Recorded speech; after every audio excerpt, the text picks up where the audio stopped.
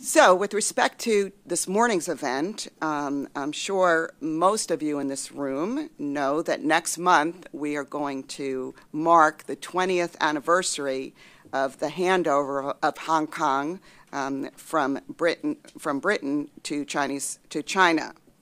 And as we reflect on the past 20 years and look to what lies ahead, the special administrative region of Hong Kong continues to exist in what I would call a truly unique geopolitical space. Its special status is grounded in the one country, two systems approach, and Kurt has promised to describe what that actually means. We all talk about it and we use the term, but it's always good to refresh our memories. And it's played a key role in Hong Kong's success as not only a hub for international commerce and trade and a gateway to Chinese markets, but also as a rich cultural center that offers a host of opportunities to its diverse population. And the past year for Hong Kong has been particularly eventful, as the special administrative region has witnessed the election of a new chief executive, Carrie Lam, some political unrest, and what we would call an evolving relationship with the mainland. The next several months are also going to be worth watching. President Xi Jinping will visit Hong Kong for the 20th anniversary celebrations, and my understanding is this will be his first visit to Hong Kong since he became president. And as we look beyond the anniversary toward the 19th Party Congress in Beijing this fall, we will probably learn more about what lies ahead for the Hong Kong-Beijing relationship. Today we'll hear from Ambassador Tong on these issues and others, including the challenges and opportunities that lay ahead for Hong Kong. And given Kurt's extensive experience as a foreign service officer in the Asia-Pacific region, hopefully we're going to have time to get into some questions about the region more generally. Now, I know you all have a detailed bio of Ambassador Tong, so let me just make share some highlights of his career. He took up this post as the Consul General for Hong Kong and Macau last year in August, so he's been there for about 10 months, if my math is correct. Before that, he was a senior diplomat in the State Department handling economic affairs. He's also served as the Deputy Chief of Mission in Tokyo. He was our ambassador for APEC. He was the economic minister in Seoul. And his career also includes a stint at the White House, where he served at the National Security Council about 10 years ago. On a personal note, I've worked with Kurt for about 30 years during my government career. I don't say this about everyone at the State Department, but he clearly was one of my closest colleagues through working in all of these posts. He was just a wonderful person to collaborate with. We would be on the phone all of the time on different issues. If I had problems with state or he had problems with the Office of the U.S. Trade Representative, we could work them out. Highly respected by our Asian colleagues and really committed to advancing U.S. economic and overall leadership and engagement in the region. He's also been a great friend to the Asia Society. We have an incredible center in Hong Kong, our largest office after the New York office, and I urge you all to visit there if you have not already. So that's going to conclude my introductory remarks. I know they were a little long and you want to hear from Kurt, not me. So I'm just going to start now, go right into some questions with Kurt, and then we'll turn the floor open to questions in a little bit. So Kurt, as I mentioned in my opening remarks, we're going to mark the 20th anniversary of the handover of Hong Kong from Britain to China. And whenever there's an anniversary, the first question always seems to be is, how would you assess those first 20 years? What have been the accomplishments? What have been the challenges? And what have been the biggest surprises? Right. Well, thank you, Wendy, and good morning, everybody. It's a real enormous pleasure to be here at the Asia Society in this wonderful facility. And again, today, every time I've come here, there's always a gathering of really, really smart folks. And so thank you all for coming. And I think we'll have a good conversation. And some of the events you announced actually sound really interesting, too. And I'm trying to figure out whether I can change my travel plans. So Hong Kong. And there's infinite potential, of course, for people to write songs using my last name and the words Hong Kong. But it is opening line, it's a success story. That on the 20th anniversary, the point that the U.S. government has been repeatedly emphasizing is, on reflection, let's think about what's been accomplished under the one country, two systems framework. Hong Kong continues to be a place that operates under rule of law, with an independent judiciary, a clean regulatory system, a very high level of freedom of expression, active, combative, in fact, free media, and continuing to make very good economic progress as well. Like all societies, Hong Kong has some issues and it has some limitations and it faces challenges. But if there's one thing you take home today, it's that it was a good thing for when reversion to China became inevitable, for the people back in the 1980s and 1990s who prepared the one country, two systems framework. It was a good thing that they did that, because it created this unique and valuable special city, which has been much more vibrant, a better place to live, and a more successful and impactful part of the global and regional economy than would have been the case if that effort had not been made, and Hong Kong had just ended up as just another city in China. Now, one country, two systems. You suggested that I sort of explain what that is. I'm not necessarily the most steeped legal expert, although I've learned a lot about the basic law and one country, two systems in approximately a year on the job. But the idea, as you can take from the name, is that Hong Kong is part of China, but it has a separate system from China. And so, as described in the basic law, all matters of administration and jurisdiction and implementation and governance, other than foreign affairs and defense, which is reserved for the Central People's Government, those are all delegated, if you will, to Hong Kong. And Hong Kong has that is enshrined in the basic law, which has been ratified by the National Congress in China.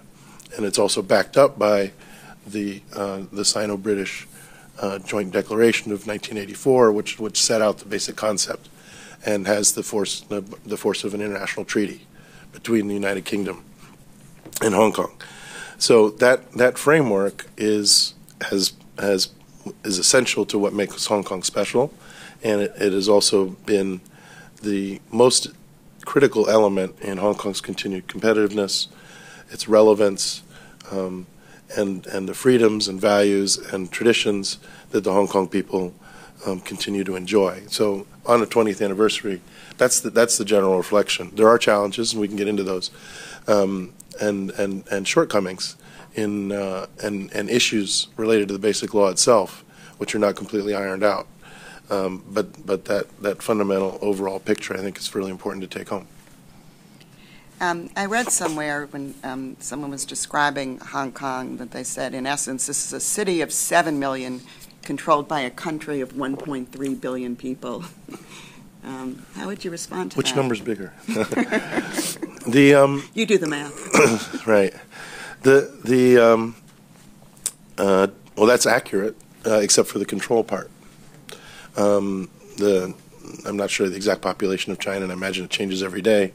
And 7 million is a good estimate for Hong Kong, although it goes up and down depending on how full the airplanes were, and whether the Rugby Sevens are in town. But China has become the world's second largest economy, a major power by any estimation, an influential nation on the international stage, and certainly very, very powerful and capable of managing its own internal affairs. And there are lots of opinions about the quality of that management, but China's internal sovereignty and general governance capabilities and capabilities as a nation are not under question. Hong Kong is smaller, and so if there was a wrestling match, it would look about like that. So, which brings us back to the basic law on one country, two systems. It is that promise of autonomy which allows Hong Kong to make its own decisions on economic strategy, on policy, on taxes, on currency, on education, on international affairs outside of traditional foreign affairs. For example, Hong Kong is a member of the WTO.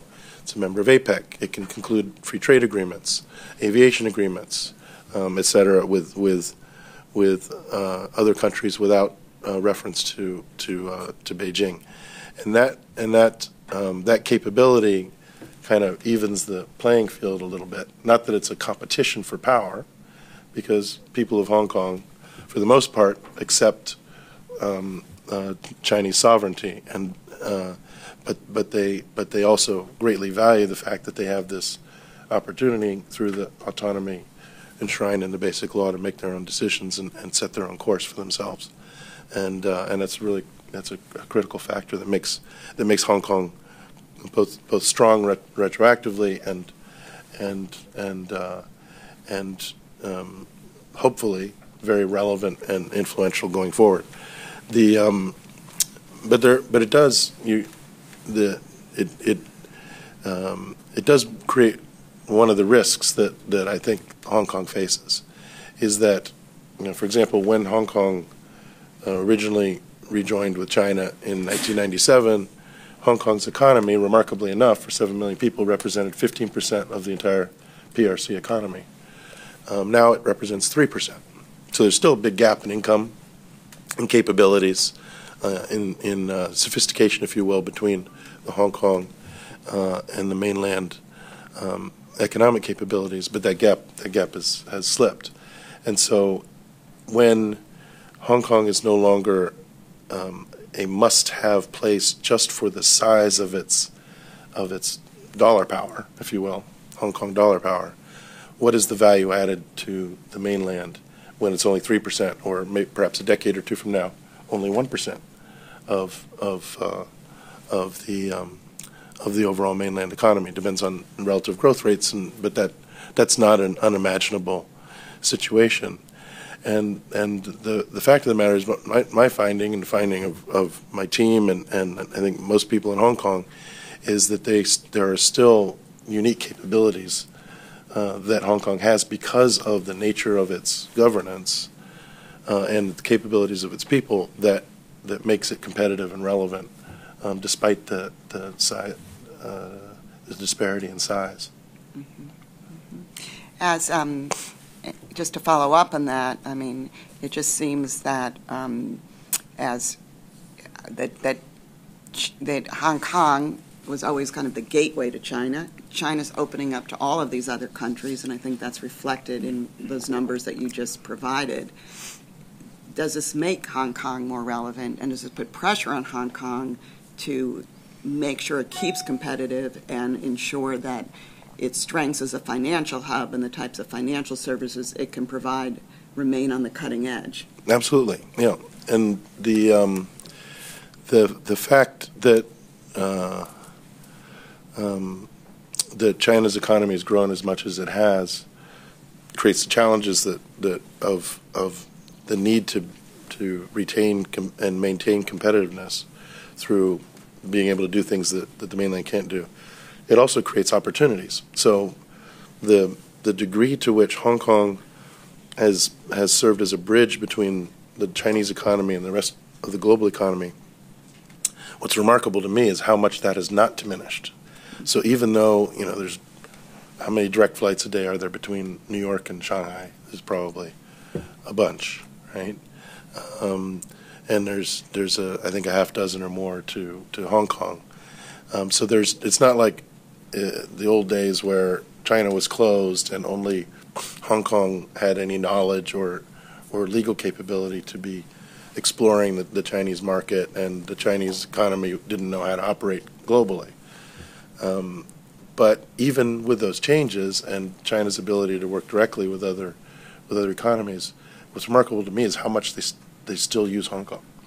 The mainland companies still rely upon the legal expertise and the financial sophistication of Hong Kong, as well as some of the mechanical stuff and shipping and transport continue to be a really important part of the Hong Kong economy. That service sector, including transportation, but financial services, accounting, legal services, engineering, architecture, that have centers of excellence in Hong Kong makes Hong Kong really, really useful. So, for example, it's difficult to make these calculations, but it's fairly reliably calculated that 60% of China's outgoing direct investment to the United States goes through Hong Kong. It's being booked there because people in Hong Kong speak Chinese. They understand what the investor wants. They also understand what's going on in the U.S. and they have the wherewithal to figure out complex financing, to put together the legal structures that make it all work. And that's true for ingoing and outgoing investment and to a lesser extent trade between China and the rest of the world for other nations as well. So it's that bridging role has not gone away.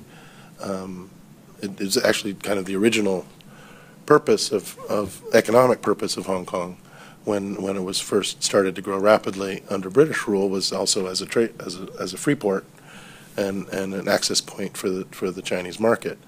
And there, of course, there's historical overtones to that, and historical justice issues about why exactly did Great Britain feel that it could do that in the way that it did, including acquiring territory.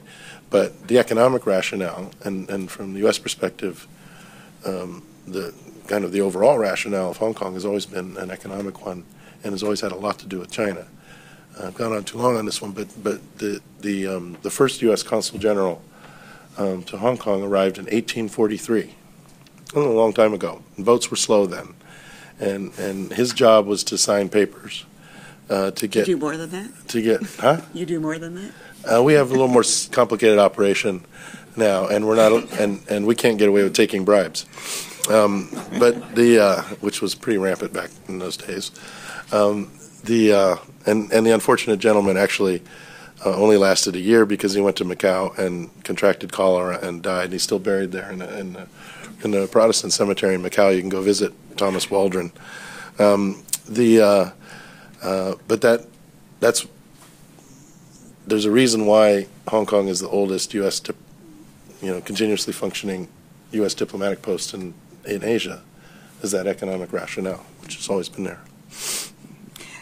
Earlier this week, I met with the American Chamber of Commerce from Hong Kong, who are in Washington, I guess, to do their annual, what they call door knock, when they meet with congressional people in the new administration.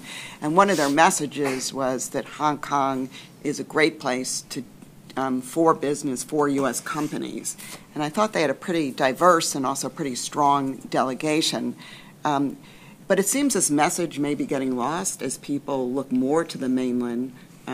How would you assess, your interaction with the U.S. business community? What are they doing in Hong Kong, and do they feel like this is remains a good place to do business?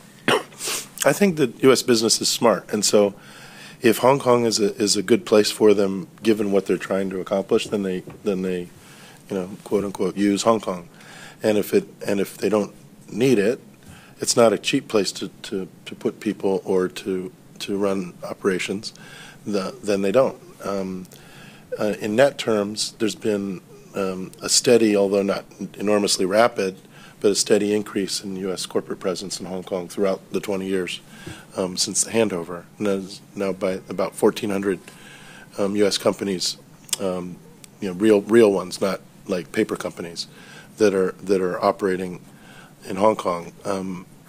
Some of them are focused just on the Hong Kong market. Some of them, many of them, are use Hong Kong as their China center, and a large number of them use it as their regional center. One note of concern is that the ones that are using it as a regional center, even as that overall number grew up to 1,400, the number that are using it as a regional center shrunk from about 800 to about 700. It's hard to set an exact number because people have complex operations. And that's probably because of the cost of doing business as the main consideration.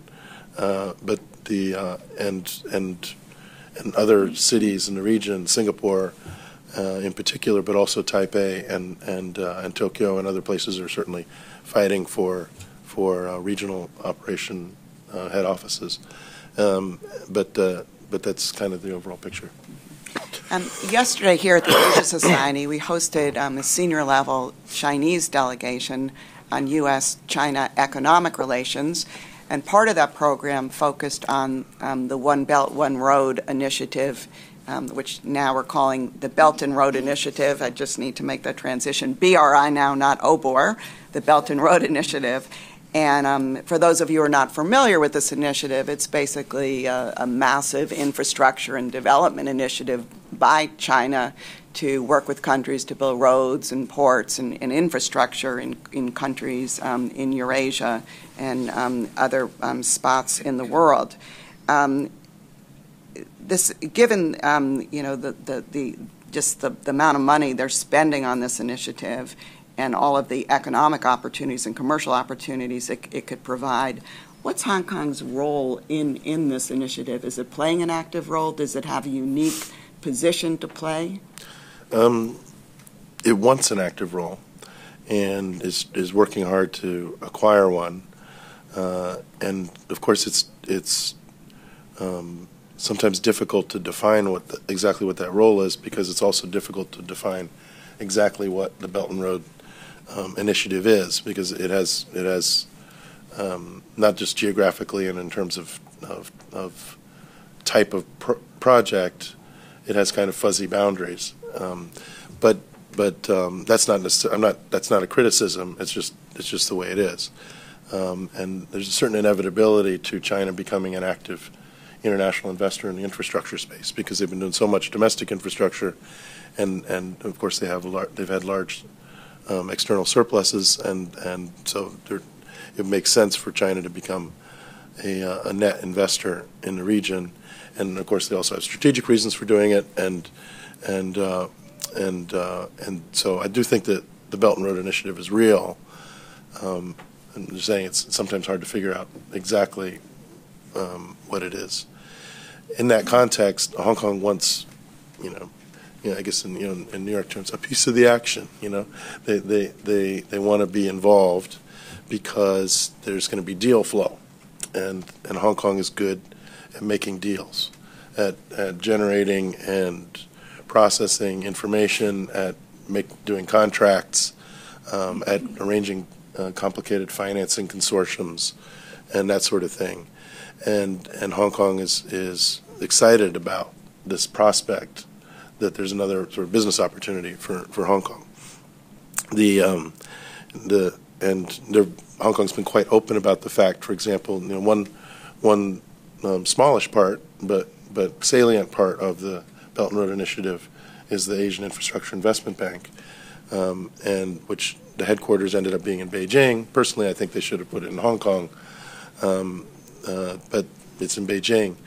But Hong Kong's been quite open about trying to have pieces of that bank operate in Hong Kong in terms of the bond financing, maybe some of the technology operations, that kind of thing. But that's just one specific example. I think there's much more greater potential for private sector activity.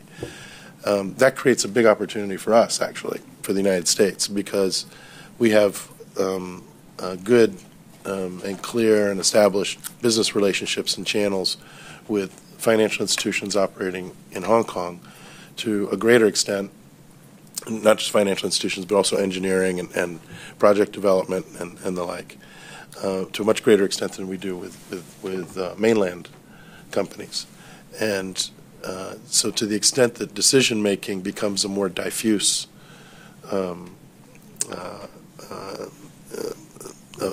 reality under the Belt and Road Initiative, and more of that is in Hong Kong, and it's not all centered in Beijing or in Shanghai, there's going to be business opportunities for the U.S. And so I'm encouraging and trying to figure out constructive ways to catalyze this, encouraging U.S. companies to make common cause with Hong Kong players in exploiting this opportunity, which will actually be good for the initiative itself. Because, as I think many of you know, one of the U.S. concerns about China emerging rather rapidly on the global financing stage is that China has not been traditionally following internally the same rules for project development, transparency, procurement, environmental safety, social impact, and the like that are considered, international standards as practiced by the World Bank or by the Asian Development Bank.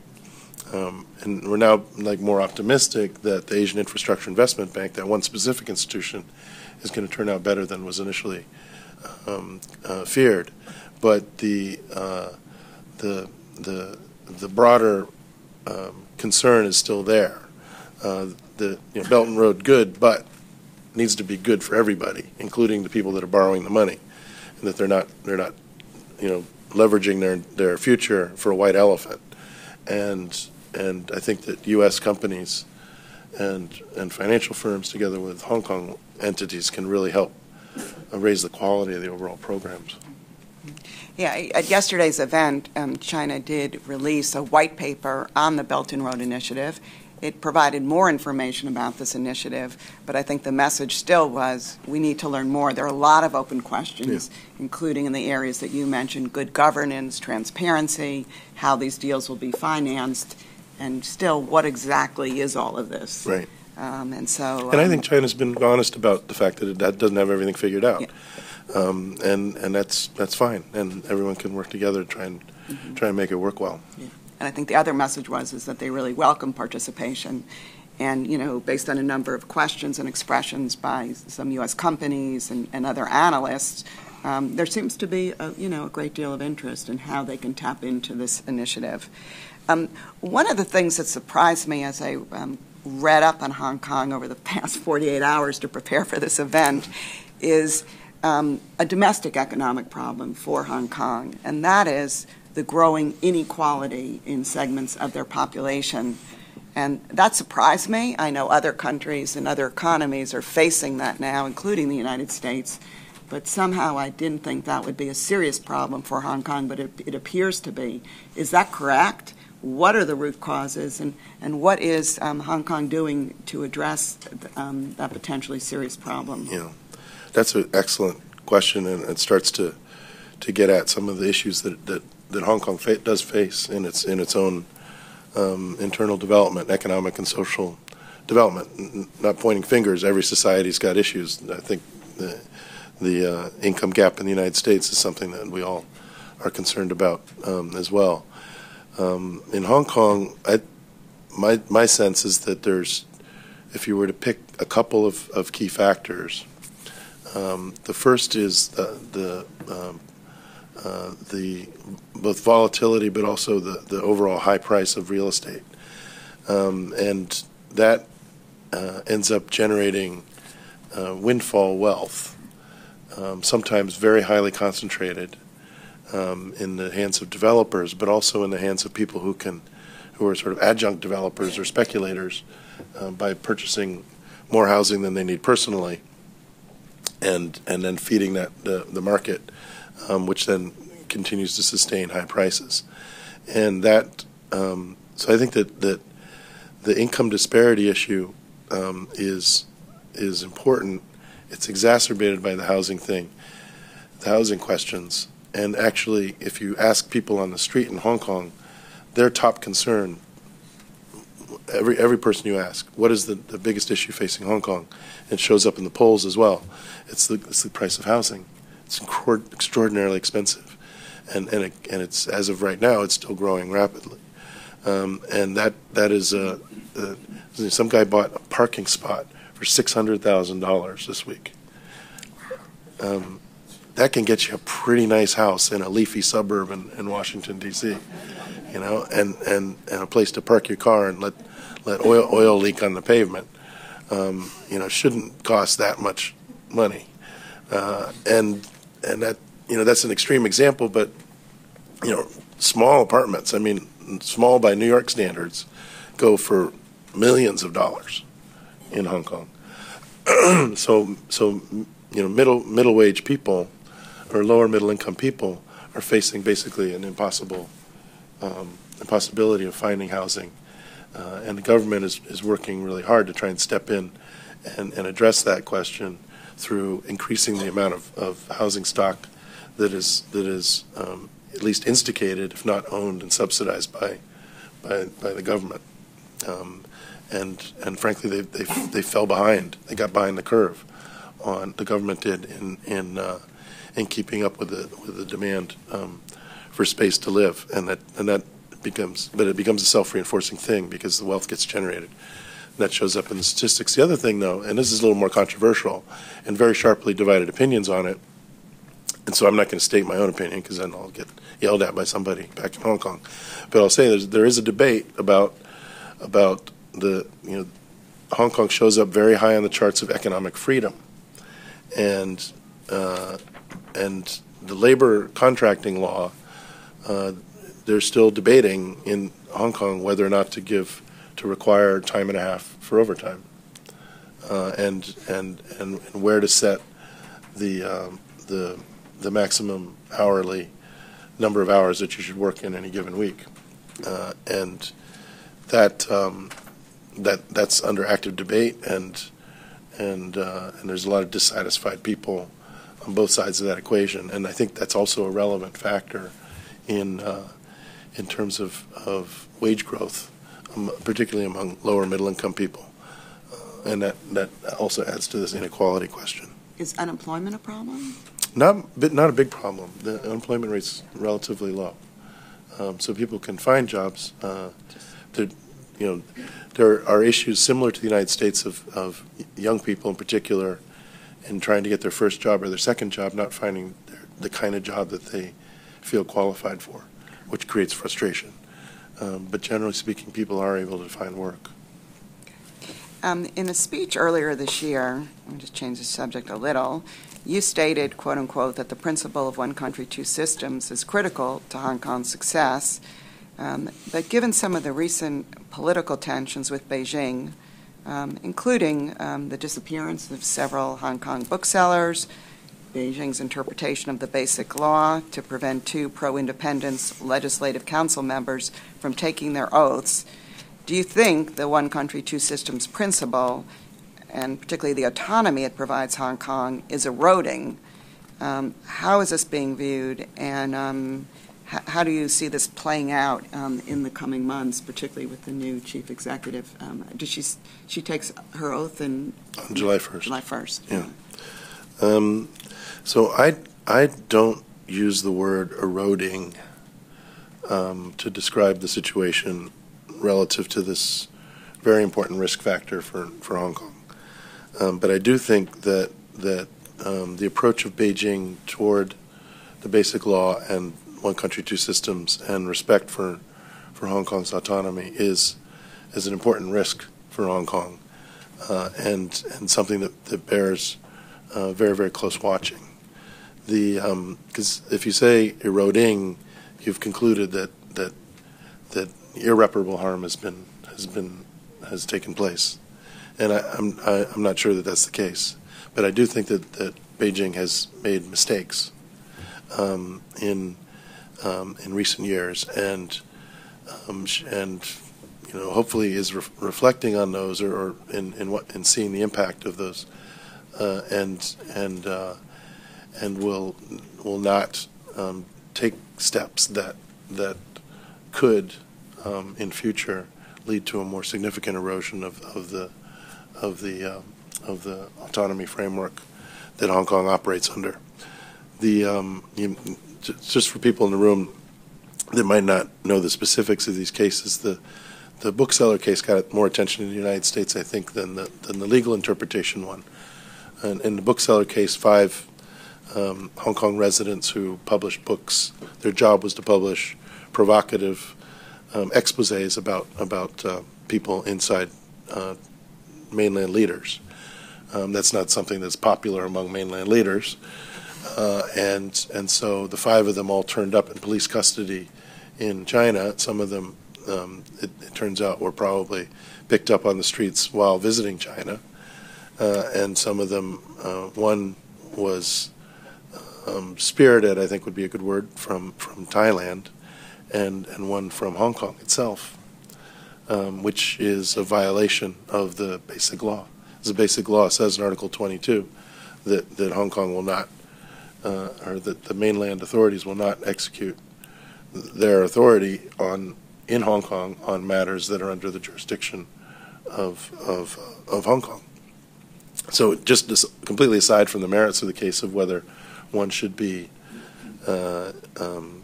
harassing or bothering or going after people for publishing something provocative, there are other ways to, if you don't like that, you could, Hong Kong's got good courts. People in the mainland could have sued them, right, for libel if they thought that they were publishing something that was libelous. It's very different to have people just kind of suddenly appear in a police station in mainland China. So that was bad, and it had a big impact on people.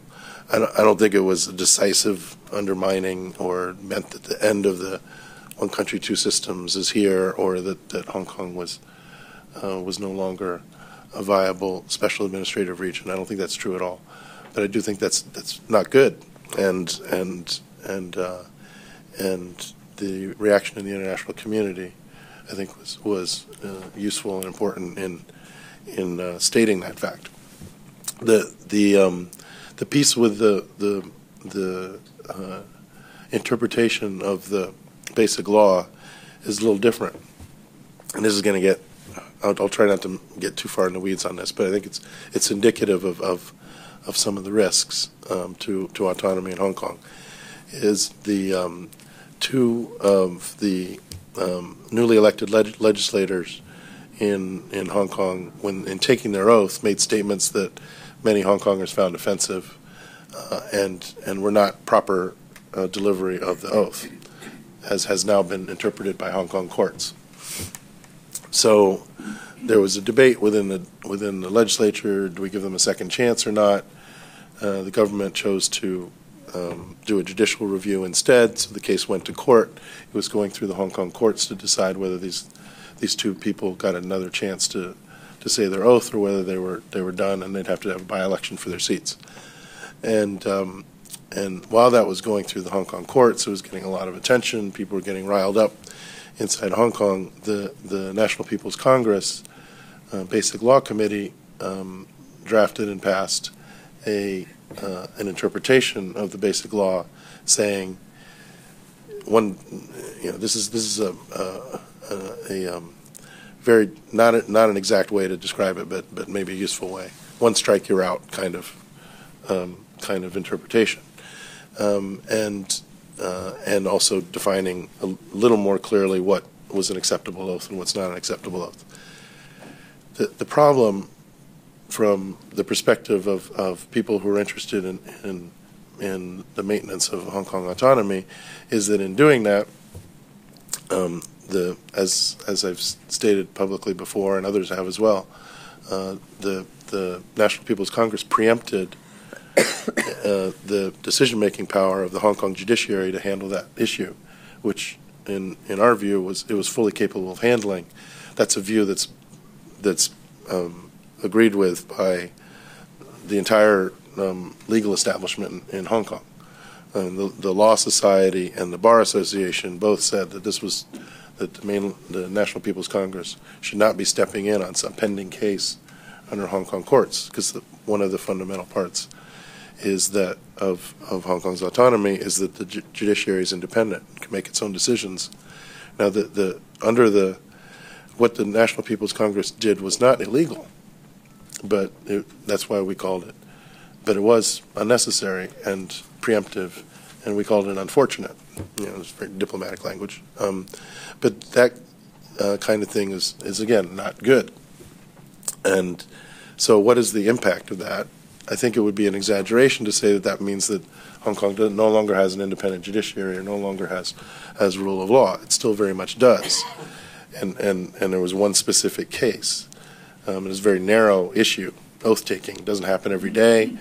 It's not something that really affects that many people. It's not that broad an issue. However, if that kind of stepping in is the kind of thing that can weaken confidence in Hong Kong's autonomy, and going back to my main point again, that autonomy is what makes Hong Kong great, and it also makes Hong Kong valuable to China itself. So I think China's got a real interest in making sure that the strength and capabilities of Hong Kong are maintained. With the upcoming Party Congress in China, will Hong Kong issues be considered? How will, do you see any outcomes coming from the Congress that will affect Hong Kong? I'm not sure. There may be some personnel changes. There usually are together with the Party Congress meetings. To be honest, I really don't know whether Hong Kong is going to be a major topic of deliberations at the Party Congress. I imagine it wouldn't surprise me to see some documents issued on Hong Kong issues. If there are, I would hope that they would be very strongly reinforcing of both parts of the one country, two systems equation, the two systems part as well as the one country part. Because the mainland has its own concerns about Hong Kong, and it can tend to overemphasize, in my view, one country and underemphasize two systems. And I think that there needs to be a real, it's a balancing act, and it requires good judgment. But in order to, again, maintain the value of the framework, both of those elements are absolutely essential. Just one more question on this, and that would be, I mentioned in the opening remarks that Xi Jinping will be visiting Hong Kong. What are the expectations for the visit with with Carrie Lam taking office on July 1? From her perspective, how would she define a successful visit? And from a U.S. perspective, how would you define a successful visit?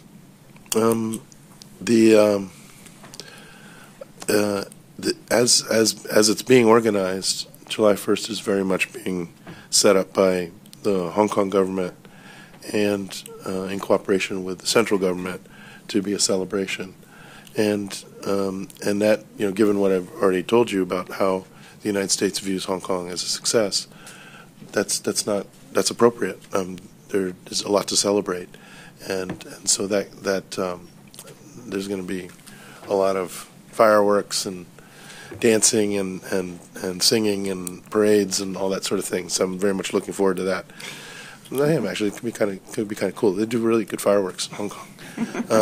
You making a pitch for people to visit? Yeah, if you can get a hotel room that weekend, please come on over. And then I think there will be policy statements, again, like, similar to your question about the Party Congress.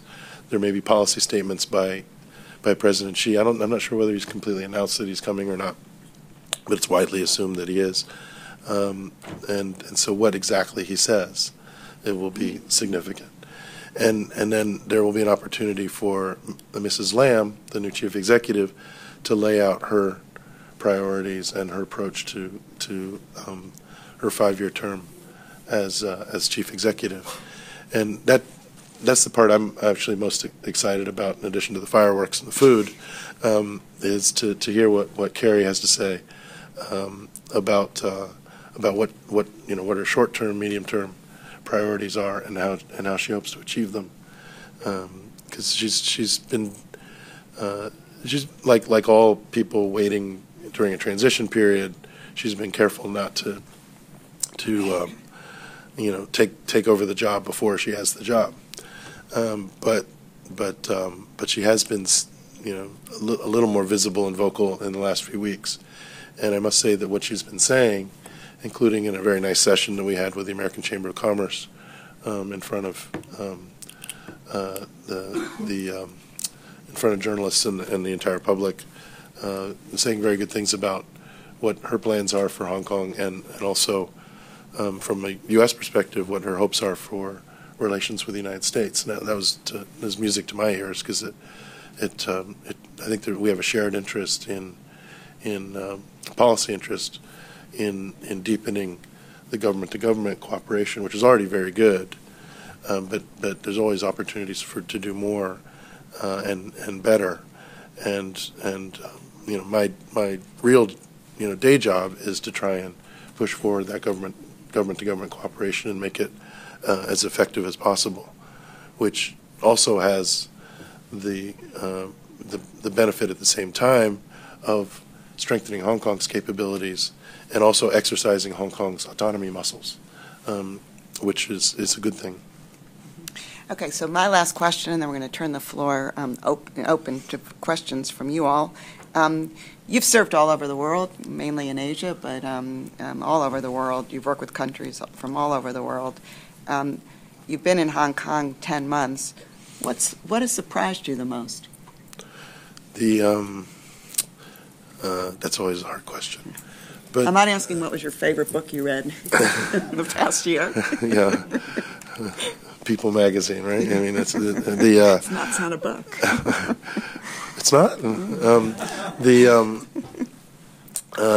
Well, as a lifestyle matter, the thing that surprised me wasn't the good food, the excellent cultural options, and the fireworks and the visual interestingness. Is that a word?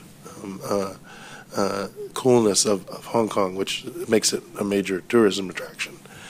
But is actually, from a lifestyle perspective, it was how accessible green space is. I really had no idea. So when you're a visitor to Hong Kong, as a tourist or as a business person, you never really get out and poke around in Hong Kong. Actually has a countryside, and mountains and green space, and not too far from my house, there's wild boars and poisonous snakes, and these hawks circling all the time, hopefully not looking for dead people or something. And so it's really quite wild. And that as a country boy, it's made the place quite livable, even though it's a major Asian city, because major Asian cities can be very intense and wear you out. From a work perspective, I must say Hong Kong's a lot more complicated than I knew. Having never lived there before, the politics, the variety of economic activity, and the variety of personal stories, because everyone, Hong Kong has a significant foreign population as well, and then the Chinese population has arrived at different times and following different life courses. There are people that came way back in the 19th century, and there are people that came in the first part of the 20th century, and then there are people that fled the PRC during the PRC's rough years, and there's a whole group of relatively relatively well-off Hong Kongers who kind of moved all their assets and families from Shanghai to Hong Kong around 1949, 1950. And then there's a big Indian population and a big Pakistani population, and it actually is just very, and then all of that has political implications as well, and it makes it really, really fascinating to talk to people about their life stories and how they ended up there. And because it's, you could say the same thing about a U.S. city, I guess, because or certainly New York City, where there's 7 million. How many people are there in New York these days? Anybody know?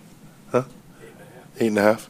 So there's 8.5 million different stories about how someone became a New Yorker. I think to a certain extent that's true in Hong Kong as well. It makes it really interesting but also complicated, and that's been actually sometimes challenging, it's also been delightful because it makes things really interesting. You'd be a great advocate for more tourism to Hong Kong. I think it's a great place for tourism, and then you can go to Macau for a day. And on that note, so I'm going to open the floor up to questions. I think I'll take a few at a time. When I call on you, please identify yourself, and please limit yourself to one question, and try not to talk too much or too long. Kind of get your question quickly so we can get to as many questions as possible. Yes. Yes. Giosetta Capriati, Foreign Policy Association. Since you are the Consul General also to Macau, can you tell us a little bit what's going on over there after their own handover? And I hope you don't get cholera when you visit. Okay. Other questions? Yes, Ray. Hi, Ray Burkhart. Formerly worked at U.S. Consulate Hong Kong a long time ago. I visit there a lot and talk to some people also, including one woman who's on the executive council. And, they talk about the same things you talked about in terms of challenges relating to how the basic law is being implemented. But they mention other things also. I mean, they talk about, which have them somewhat worried. They talk about self-censorship in the press and how that seems to be increasingly a phenomenon. And ownership of the newspapers and management of them sort of resulting in more of a sort of PRC line than used to be the case in the press in Hong Kong. And then they also talk about, they worry about the judicial system. They worry about sort of pressures, you can tell me whether this is true or not, but there are pressures to drive out of the courts non-Chinese who were sort of left there in 1997, but who the PRC would like to see removed from the judicial system, and other things. So they do see sort of kind of subtle undermining. Okay, one more, please. I'm interested in your view on the very sensitive issue, namely Hong Kong's relations with Taiwan, especially Taiwan's increasing tendency toward independence, and also to what extent the one country, two systems is a test. In other words, if it doesn't work well in Hong Kong, it's obviously not going to be attractive to people in Taiwan. On the other hand, for example, the increasing isolation diplomatically of Taiwan, illustrated by 2 days ago, the Panamanian switch of recognition from Taiwan to PRC, to what extent that would increase Hong Kong's role as a more competitive than Taipei, say, for financial investments. Okay, thank you. So we have 3 questions. I'm going to let you take them in the order you would like to. Well, maybe I'll address Taiwan first, because this gives me my first opportunity to duck a question. With apologies, I'm not I'm not responsible for Taiwan affairs, and you can ask Ray later what he thinks. But it'd be really inappropriate for me to be commenting about any Taiwan-related issues from my position. I think Hong Kong and Taiwan have a very active and vibrant relationship on every possible level that you can imagine: academic, economic, even political, and that makes makes sense. They're very close to each other. They speak the same language, and people get to know each other and talk with one another. The question on Ray's questions on self-censorship as one example of, and it isn't not the first time, of course, I've heard people wonder about the freedom of the press or censorship, self-censorship issues in the Hong Kong media. or the question of foreign judges or judges who are not, ethnically Chinese. On the judge question, I don't think it's that big an issue, because there's a smattering of people who are not in positions of authority and who really don't. There are voices saying, why do we have, and I hate to use like a word like this, but not Chinese people is sitting in judgment of Chinese people in Hong Kong.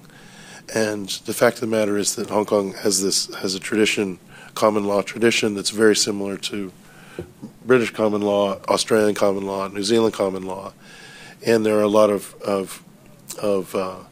permanent resident judges and who have either before 1997 or after joined the Hong Kong judiciary because they passed the qualifications in order to do so.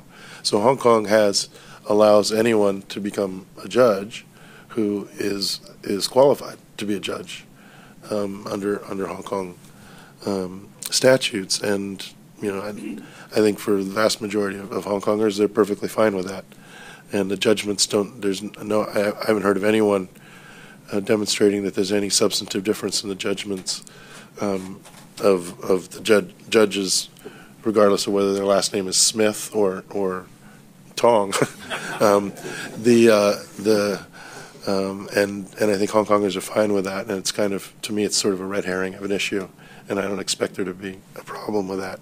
The self-censorship question, I think things are it's important to think about why people worry about self-censorship, and when people worry about it, generally they're saying a mainland person has bought that newspaper that was formerly owned by a Hong Kong person,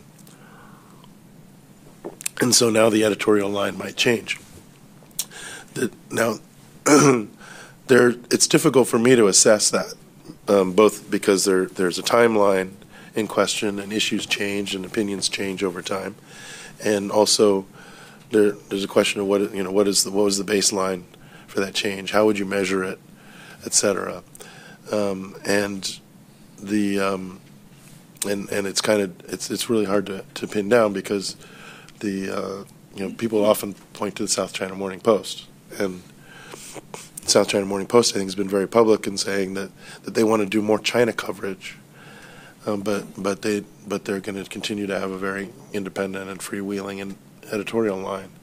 And if you look at their pages, they have editorials that are kind of pro-Beijing, and they have editorials that are anti-Beijing, and sometimes I disagree with both, and so it's hard to pin down, but I do think it's an area for concern. And those that are most concerned with it are journalists themselves.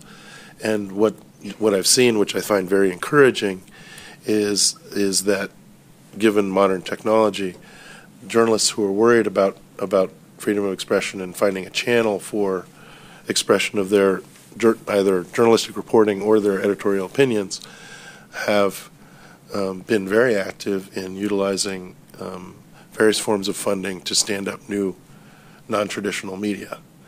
And so the most freewheeling part of the Hong Kong media is online, and then the printed part, I think, is I think partly because the cost of paper tends to, you don't see quite the wide range and dramatic language that you see online. But overall, it feels like if someone has something to say, or they want to, as an enterprise, do journalism, there's still good opportunities to do that. But I'm trying. You can tell I'm trying to be careful. They're not saying that there's no problem at all. But again, I don't think it's useful to exaggerate the problem yet. It's just one of those things that bears watching. And of course, we have issues in the United States, as you might have heard, about how our media works, and we don't have to get into that. But certainly there's a lot of debate in the U.S. about the relationship between money and journalism, academia and ideas and how those should all And real and fake news. and well, you said it, not me.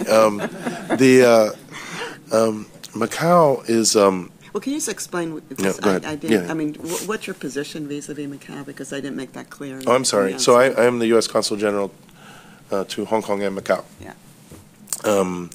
We don't have a physical. Thank you for your question, because we did not put any Right. Yeah. So focus on Macau. and Macau is not coming up on its 20th anniversary yet. That'll be in 2019, and I imagine at that time there'll be more focus on Macau. But I'm happy to discuss it briefly. Macau is about 1/10 the size of Hong Kong.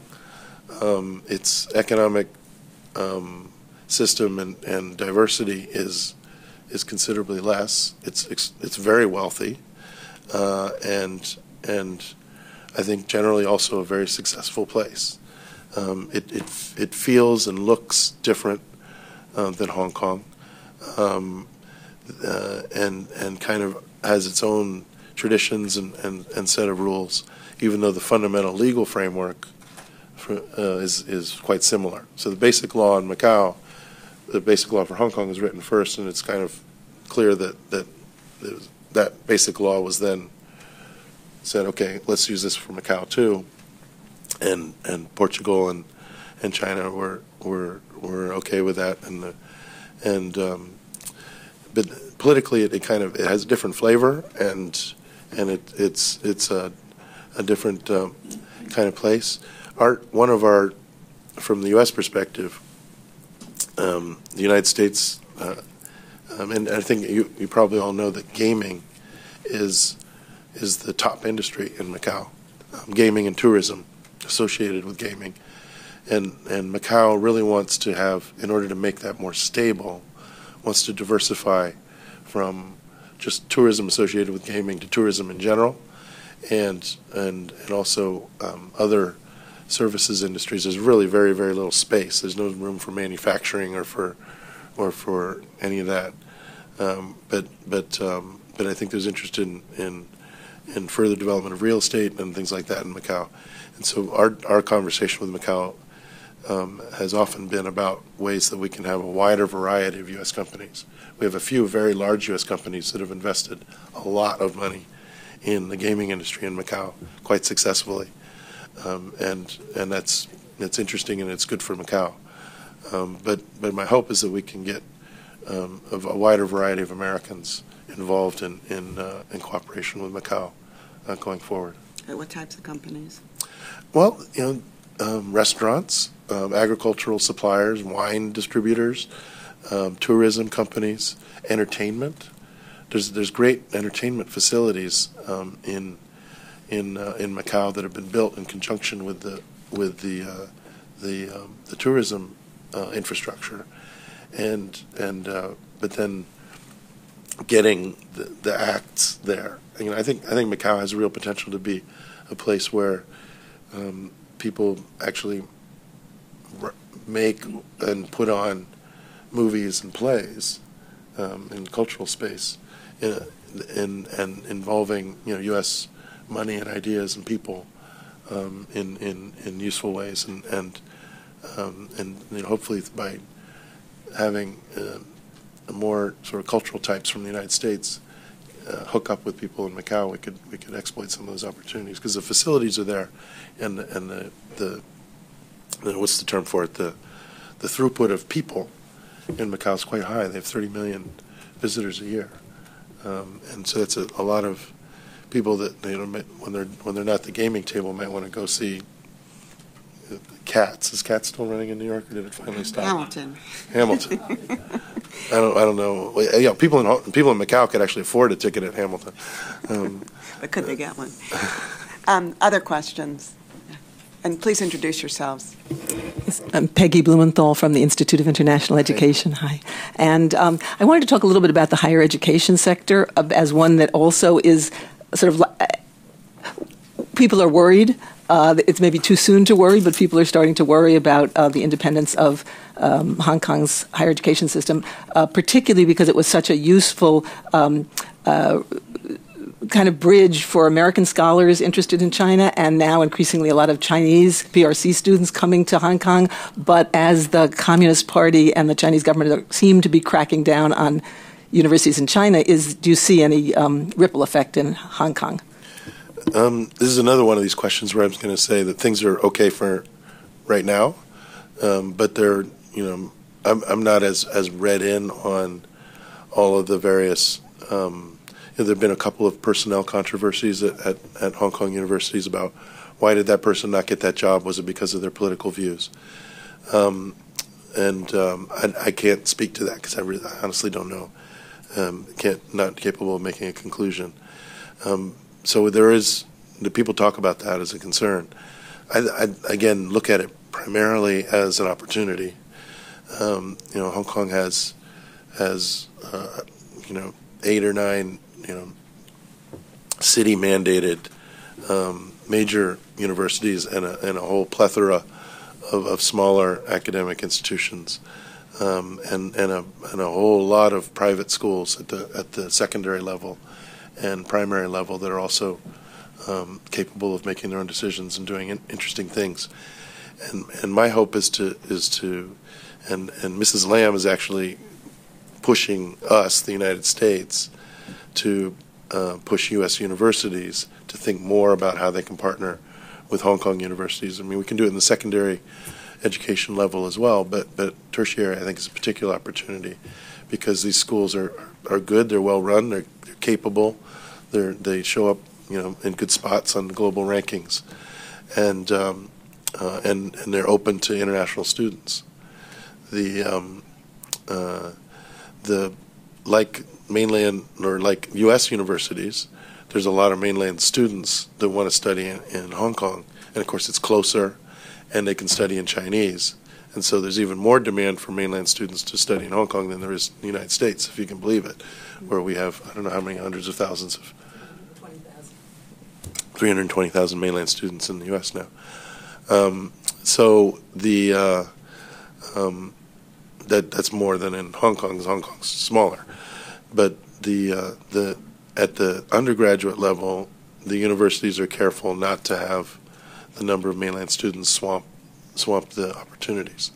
And at the graduate level, I think, kind of on the other foot, the Hong Kong universities are looking for more Hong Kong students to actually do the graduate work in Hong Kong and not run off to the United States for their graduate work. And they want more U.S. or European or Japanese or Australian or Southeast Asian, Korean students to come to Hong Kong for graduate work. And some of the universities have been quite successful with that, and some are still struggling with it. And I think we could really step up our work on that, and it would be it's a complete win-win-win for everybody involved to have universities be more internationalized in multiple directions, right? Not just like lots of people coming to the U.S. to study, but lots of people going from the U.S. to study, or Europe or China. And Hong Kong could be a really nice piece of that. Which brings me to a Hong Kong-related issue, where I think Hong Kong needs particular work is in the tech sector. They have a couple of really good technological universities, engineering schools, but there's a need for more of that in Hong Kong, just as a competitive matter. Hong Kong could use a few more engineers. I'm not saying it has too many lawyers. It's the usual joke about the United States. Too many bankers? Bankers or real estate developers. But it could use some more engineers, particularly in emerging technologies, because I think Hong Kong could usefully have its services sector and global technology be more closely knit. So because some of the emerging services products are kind of indistinguishable between a technology and a service. And if you were to generalize, this is a generalization, Hong Kong is not as competitive in that area as some other cities in Asia, and certainly not. The U.S. is the best, or the best at everything, right? But but Hong Kong's trying to catch up. Other questions? Yes. Hi, Willa Thompson, lowly NYU graduate student. I was wondering, given the unique nature of Hong Kong's autonomy, what is the Hong Kong government's perspective on tensions between the United States and China in the South China Sea? Before that, let's take a few. Any other? Yeah, please. Hi, Wendy Zhao from Credit Suisse. It sounds like there are more uncertainties about Hong Kong in the future. So I want to ask, what can prevent the mainland to undermine more of the basic law? Is that international pressure, or is that internal pressures from Hong Kong people? Okay. Thank you. Yes, please. Robert Laidley, long-time member of the Asia Society, and you do a beautiful job in bringing issues like this forward. This is in connection with the previous question. The Chinese military, who seem to act somewhat independently of Beijing, are playing a very dangerous game in the South China Sea. And on a number of occasions, they're getting very close to a military confrontation.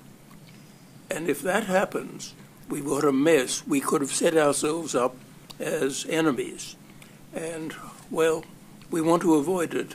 The obvious way, we need to have an agreement with China, because even though we have major differences, we want to be on speaking terms so that where there are possibilities to do something to mutual advantage, that'll still be open.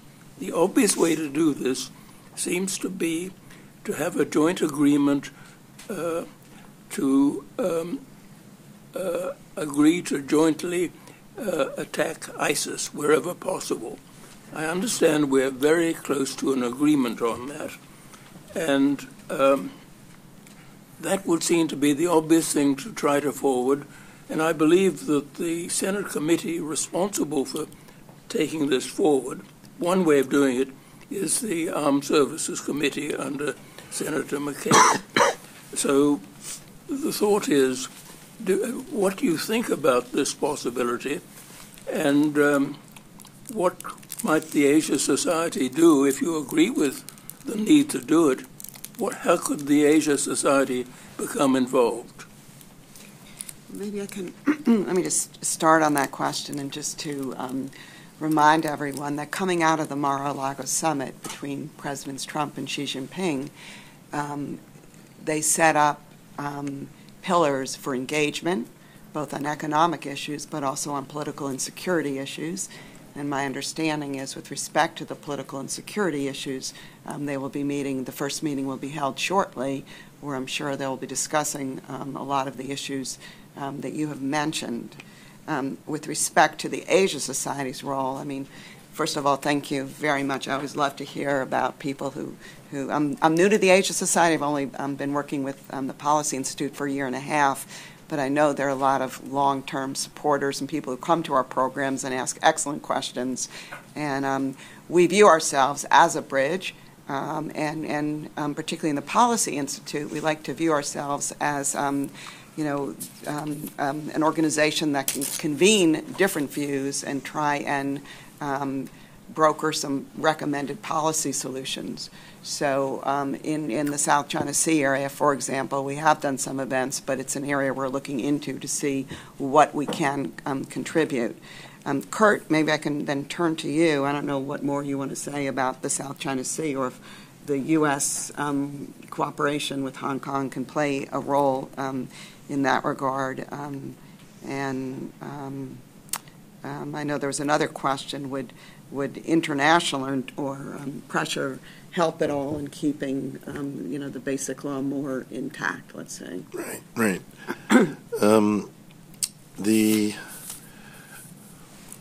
Just as a general proposition, people in Hong Kong follow U.S. China relations closely, and care about it because they understand that as a city that provides bridging services, if you will, between the U.S. and Chinese economies, but also between U.S. and Chinese societies, the overall tenor and direction of the U.S. China relationship can have an impact on Hong Kong. And certainly the people of Hong Kong would not like to see increasing tensions in South China Sea, and they would like to see things be, amicably handled. That, of course, is the stated intention of China as well as the United States. So I'm not going to recite, I know the talking points for the South China Sea, but it's not my job to recite them again today. But I think that the question of is it relevant for Hong Kong?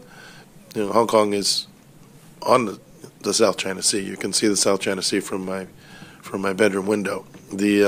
So yeah, naturally Hong Kong is observing it and watching it, thinking about it. They're not necessarily a player in that issue, but they think about it.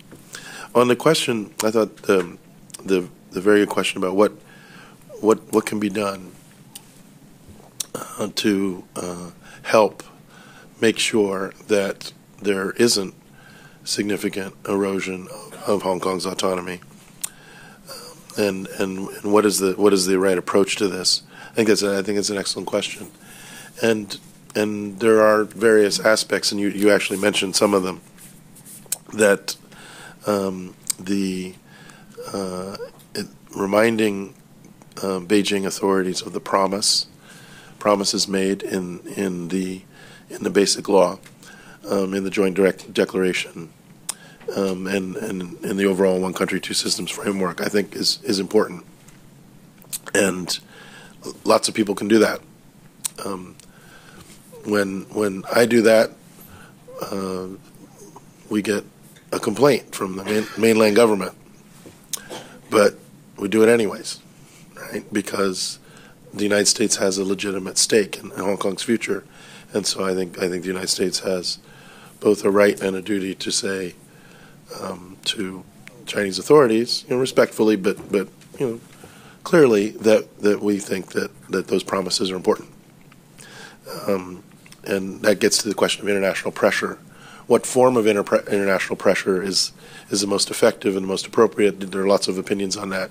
We don't have to get into that in detail, but I think that the international community has a voice, and the international community can use that voice to suggest to China that it's really important that Hong Kong continue to be made viable by respecting its autonomy. You mentioned the Hong Kong people. I think the Hong Kong people have a voice. They've shown that voice from time to time over the years in various ways, sometimes through protests, but more frequently, and I think continually in conversations. There's a lot of, Hong Kong's, it's not only part of China, it's right next to China as well, and there are lots and lots of Hong Kong people and mainland people talking to each other every day, and many of them are very influential people. And people in Hong Kong, I think, do and will continue to say to mainland friends and business partners and colleagues, hey, this is what makes us tick. Let's keep it going. Let's not mess with success. Let's keep it going. And then, which gets me to the main point, is I think that China needs, it finds some things about Hong Kong irritating, because you can't demonstrate freely inside China or say what you want on the internet or in the media, and you can in Hong Kong, and Hong Kong's part of China. So people in mainland authority types are like, how come they're doing that? Why do we let them keep doing that? But and I think the best answer to that is because it is in China's self-interest, both as a matter of keeping its promises, but also as a bottom line question for Hong Kong to continue to be a viable autonomous entity going forward. And of course, non-mainland people telling mainland people what's in their interest, they might not say, "Oh yeah, I didn't think of that. You're right. We should let Hong Kong be Hong Kong." But then I think in the interstices of human contact, those conversations have an impact on people's thinking in inside China, and people in Beijing can and I hopefully will continue to say, hey, this is great. Let's keep it going. Okay, and with that, we're going to close this event. Kurt, I want to thank you so much for your candid and thoughtful responses, in some cases diplomatic, but in most cases pretty candid. I also just want to highlight for everyone here, Kurt's had an amazing career in the Foreign Service. It's continuing. He's worked for our country for over 30 years in diplomatic service. You can tell by his thoughtful responses that he really cares and he really wants to advance the U.S. role in the world in the Asia-Pacific region. And I think we are just lucky and fortunate to have people like Kurt working for the U.S. government and representing our country abroad. So with that, I'd like to close the event, and please let's give Kurt a round of applause.